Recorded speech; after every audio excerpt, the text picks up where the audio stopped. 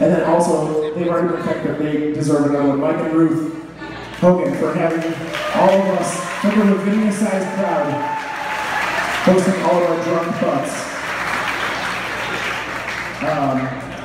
So I want to say, gentlemen, I'm sure you'll agree with me, today is a sad day for single men, as another beauty is officially taken off the market. And ladies, I'm sure you'll agree, today, yeah, it's kind of another day. Not that big of a deal. But I see a lot of beautiful couples. How many couples do we got? And just these kind of occasions just bring on those warm, fuzzy feelings that you had when you got married or when you first met that person. So I want everyone to look at their significant other in the eyes right now. Just gaze longingly into their eyes. Do that for me right now. Now think to yourself, statistically speaking, you're looking into the eyes of the person who is most likely to murder you. That's a fact. Whoever high-fived, definitely look out for that on day one. So, and also I promised Jim I would refrain from talking about his ex-girlfriends. There's probably like a dozen here, so I'll just let them do the talking for me. I'm not even going to say any names. Sorry. But anyways, screw all that. Look what you got. You got to marry Jess today. Jess, I wrote this down because I want to really think about what I want to say.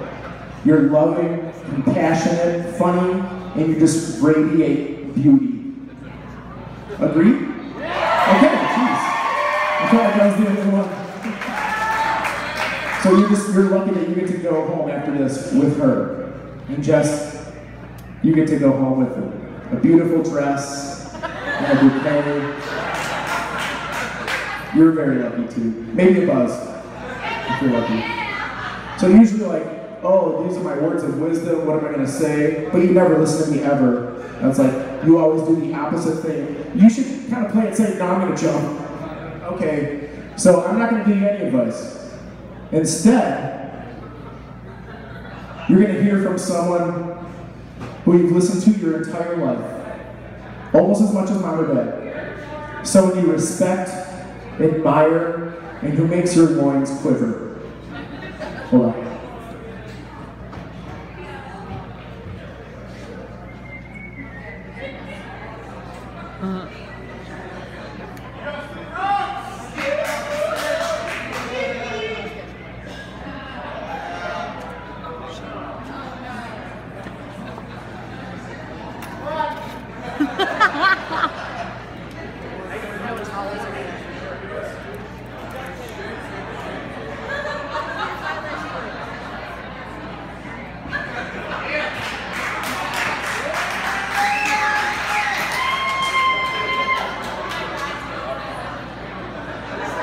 I'm Lionel Richie.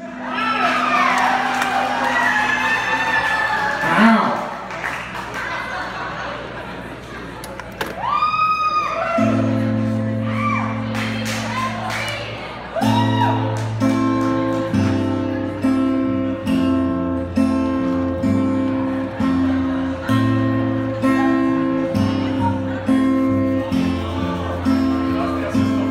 I know I lost it just for myself.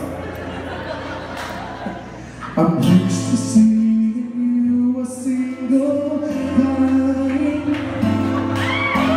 Without a care, you showed up late 1,000 times. Tommy benches passed out on your floor. Hey, go,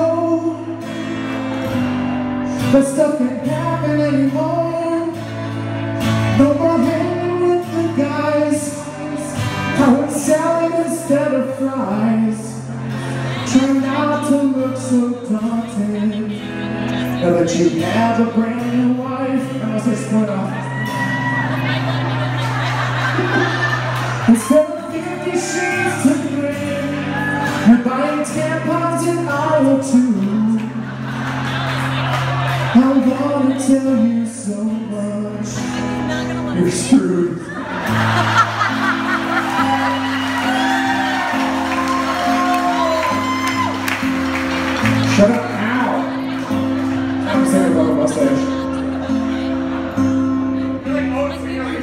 Poopy oats. Use highlights to hide the grays in your hair. I text you time and time again. Are you there? Seriously, text me back. You show up 5 minutes before our shows. Hey bro,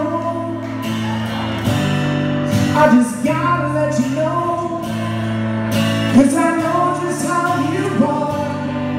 You're a diva through and through.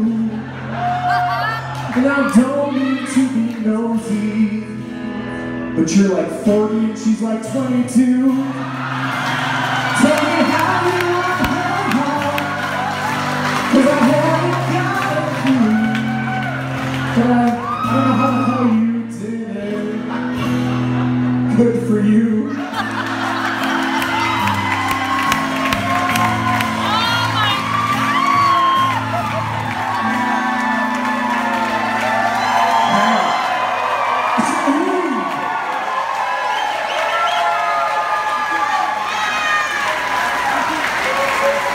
He does it like a shitty version of all that, just oats without the mustache.